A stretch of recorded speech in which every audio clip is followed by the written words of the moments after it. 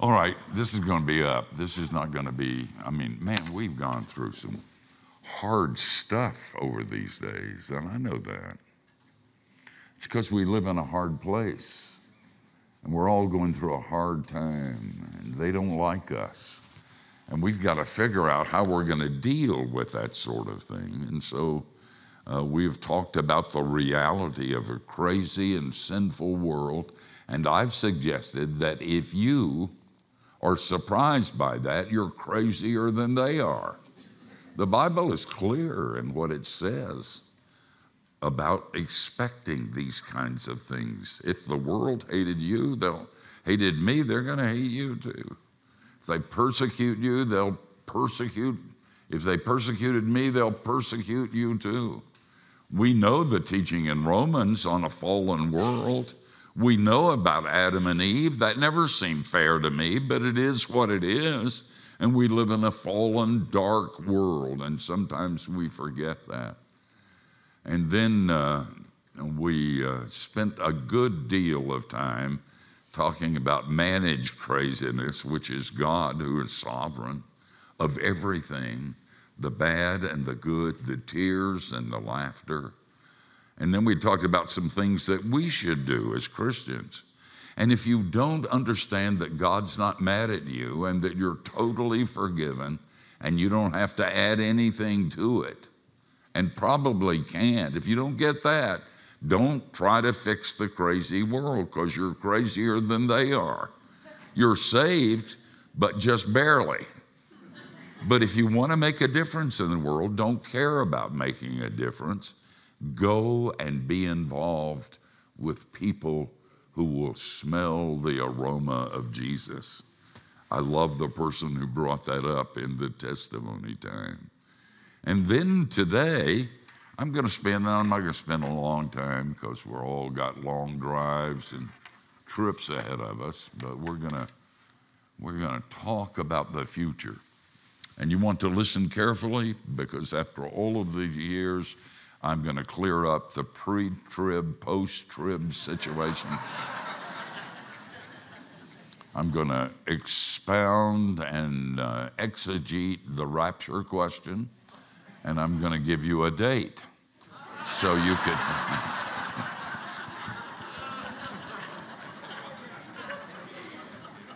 And if you believe any of that, you're crazy. Now, before we get down and talk about that, I want to say something that is really important.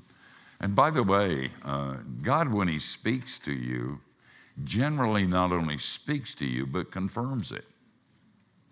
And so it's not just a one-time God spoke to me a thing, but in the next few days, he'll confirm it in another way with you. And this morning, that happened to me.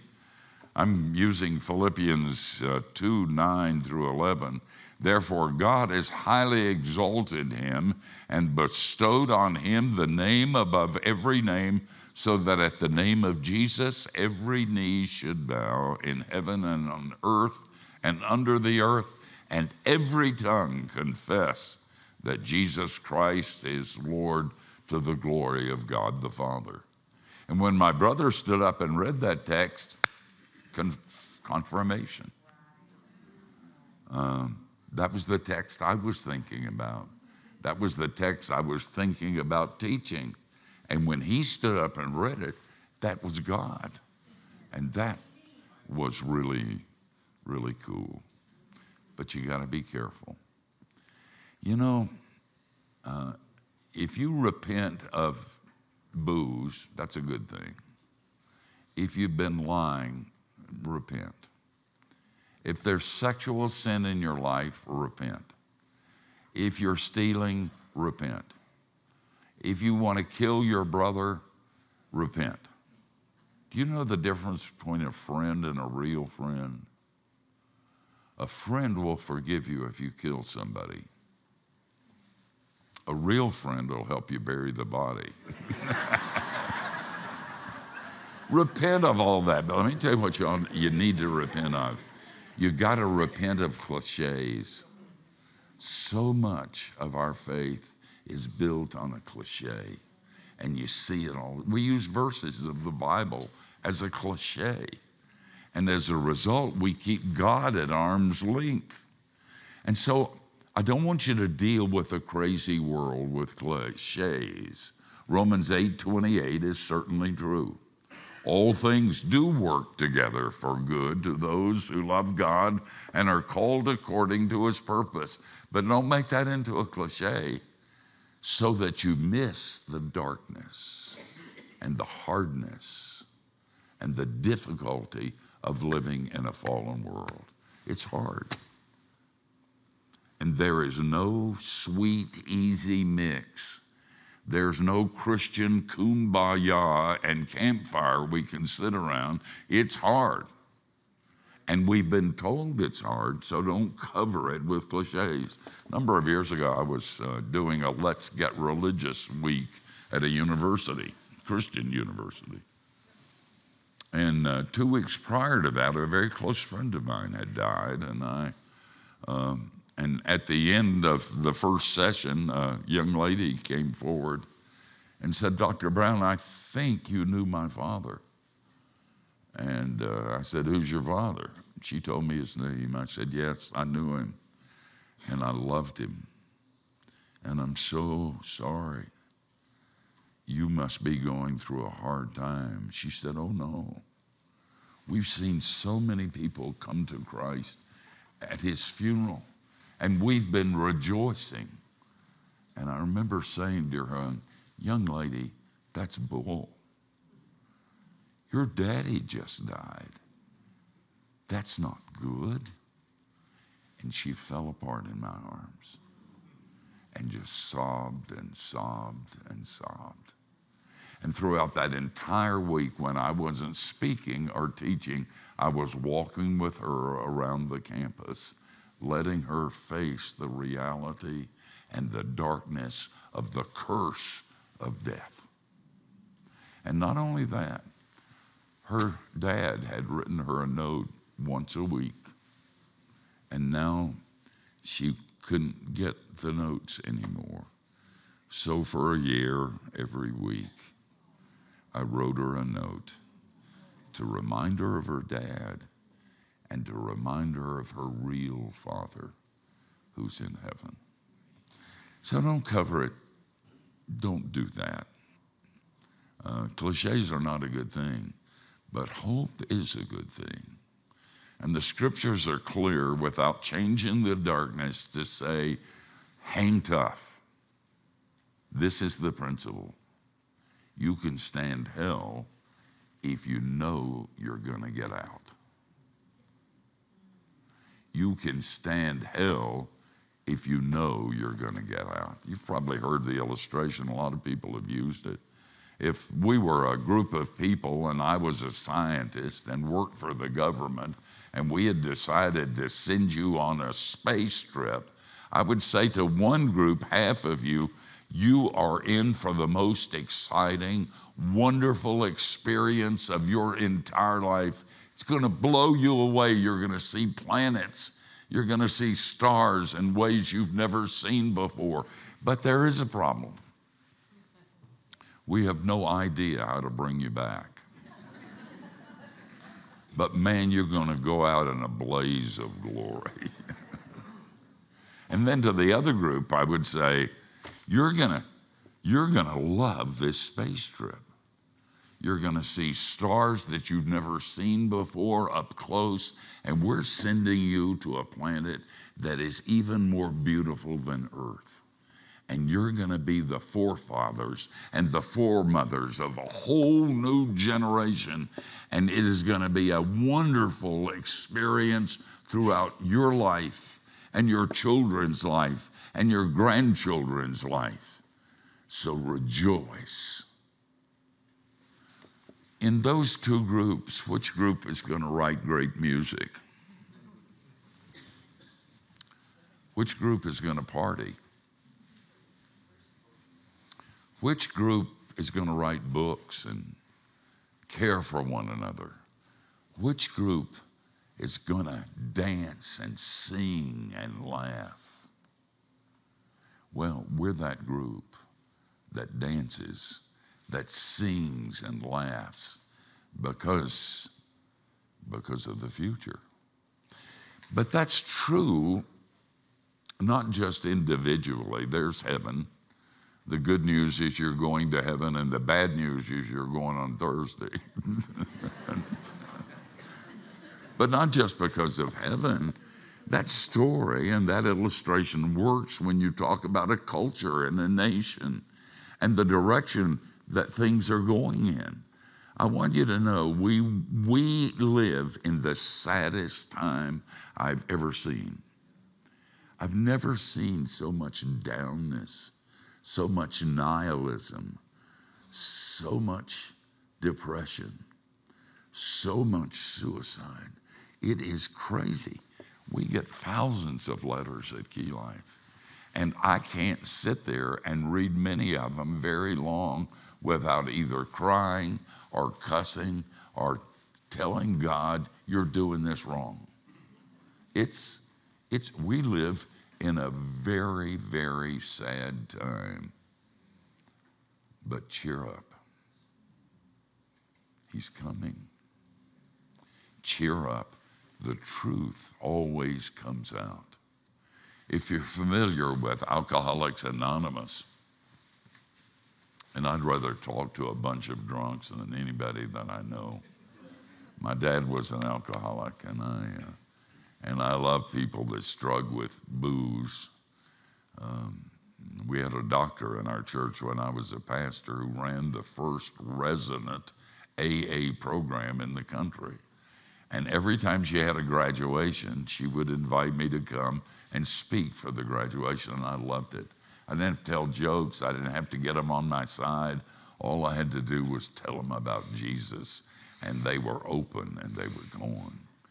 And she said to me a lot of times, and you hear this around AA a lot, that you gotta be at the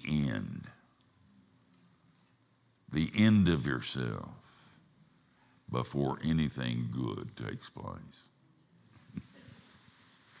I was speaking for a conference on the coast of New Jersey of executives from New York. And it was a pretty uptight conference center that they had rented for this executive thing. And a guy with a buzz cut stood up before all of these executives and said, have you noticed that there's a no smoking sign on every tree? If we find you smoking, we'll send you home. Now, these are executives, and they're looking at each other like, we've stepped into a Kafka novel. Something is weird about this place.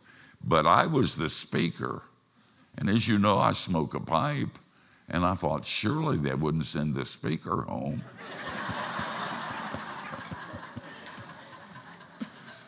And one time they were having this meeting, and I thought, I can sneak. There's a forest around here, and there's this a lake, and you can take a canoe, and it cuts to the left down at the end, and you're out. They can't see you from the conference center.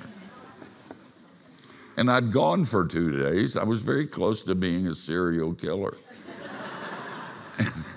So I thought, I'm going down there and I'm going to smoke.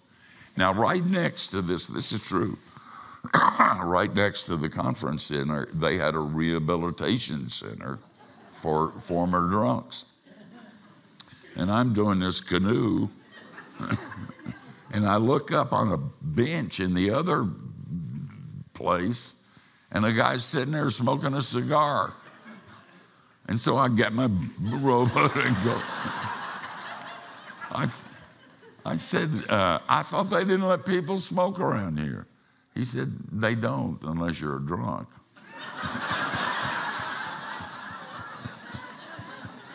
I swear that's what he said.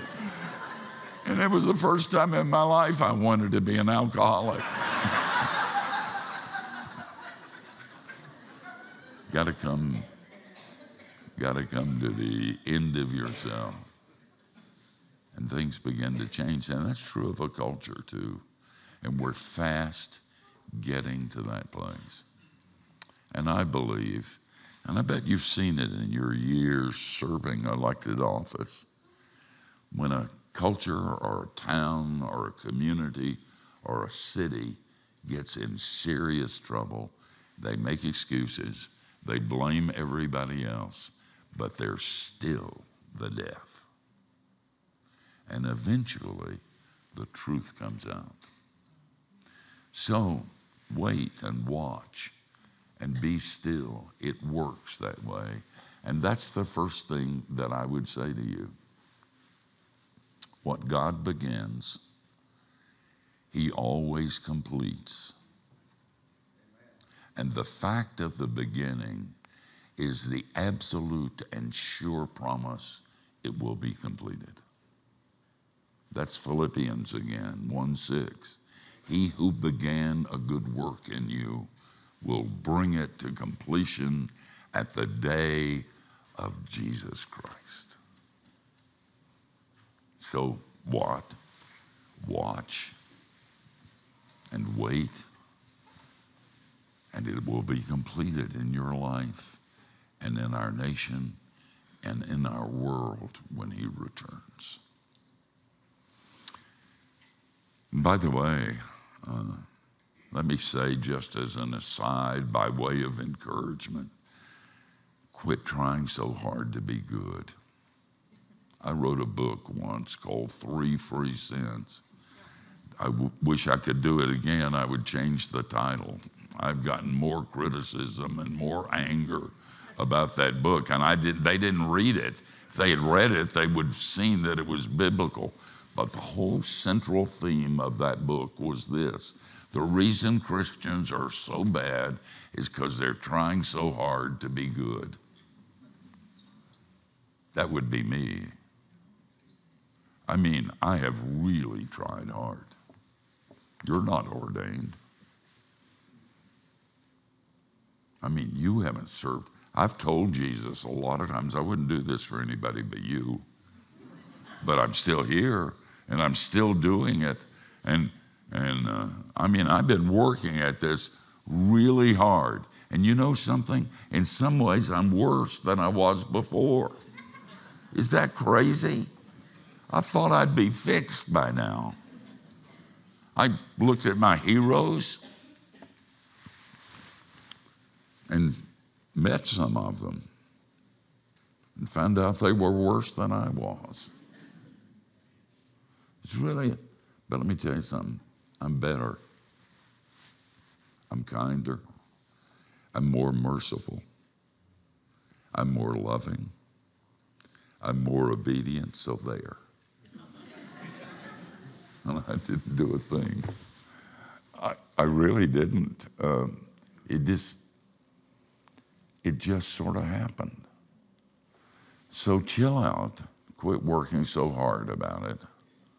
And see what God does in your life. And I promise, on the authority of God's word, you are going to get better. And you can't help it. And you'll kick against the goads. And if you're like me, you will say, I don't want to be better. But you can't stop it, because when God begins something, He completes it. And the beginning of it is the absolute promise of its completeness. And that's true of us as individuals, and it's also true of a country like America. It's always true of your city and your community where you love, and even your church.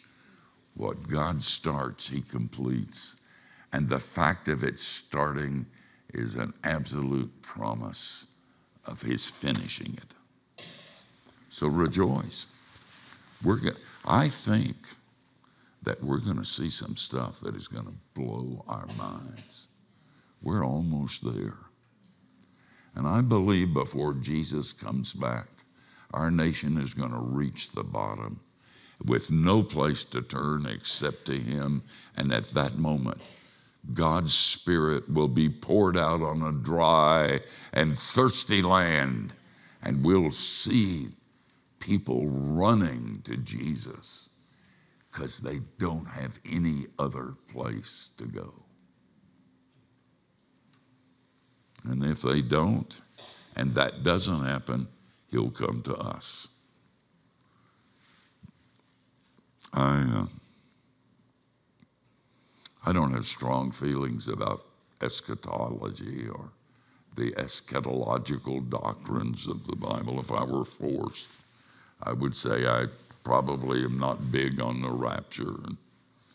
I think that Revelation teaches that tribulation is a part of what Christians face all the time.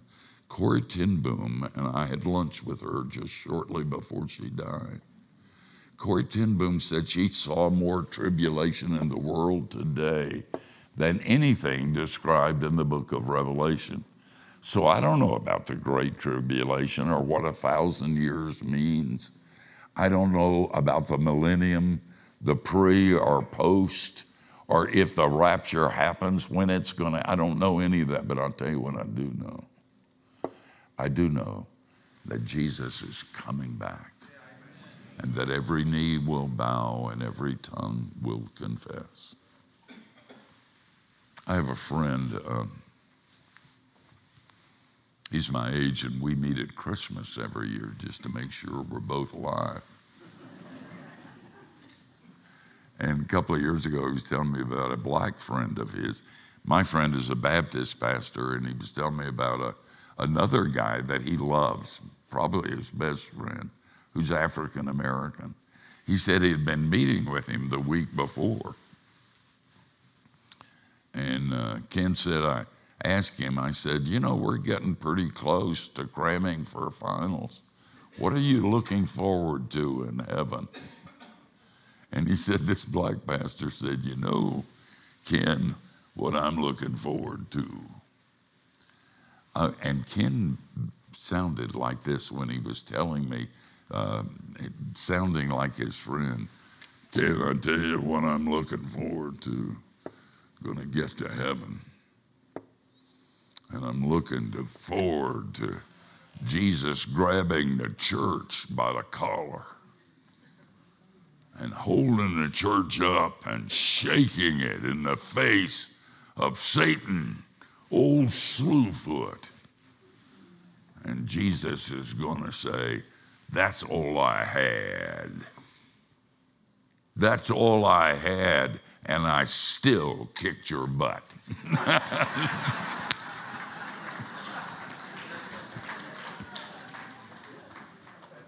We know that. That's why we laugh. You can stand hell if you know you're going to get out. And one way or the other, we're going to get out. Wouldn't it be cool? Who was it that said, Philip, was it you, that if Jesus came back right now, you wouldn't have to make that drive? I want him to wait till I get a smoke.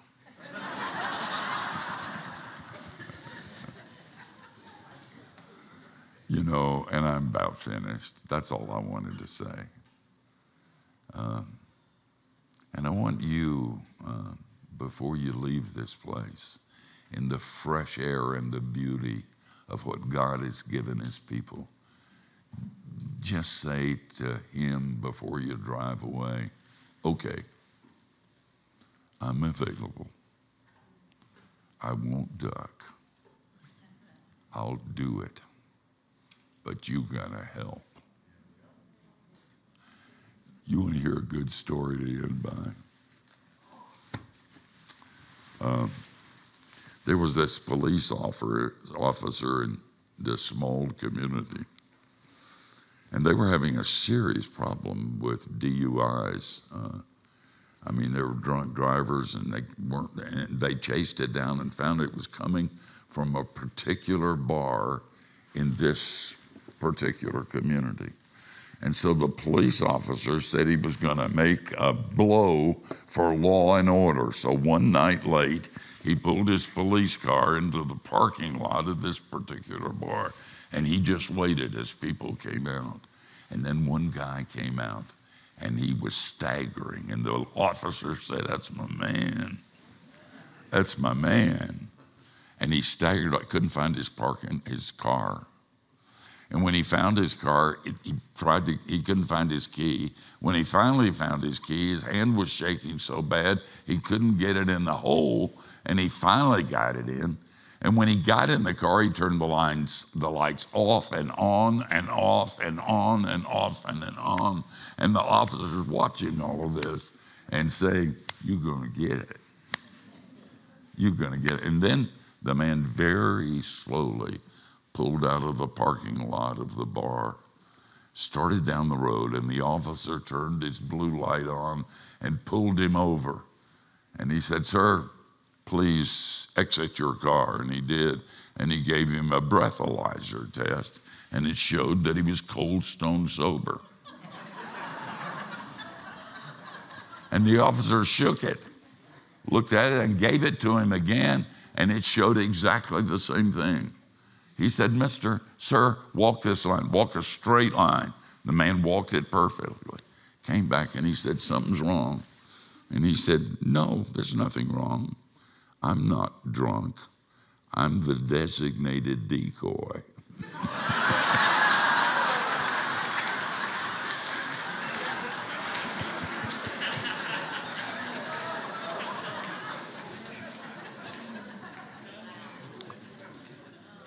It probably doesn't fit, but I'm a preacher and I'm going to make it fit. That's what we are. We're designated decoys.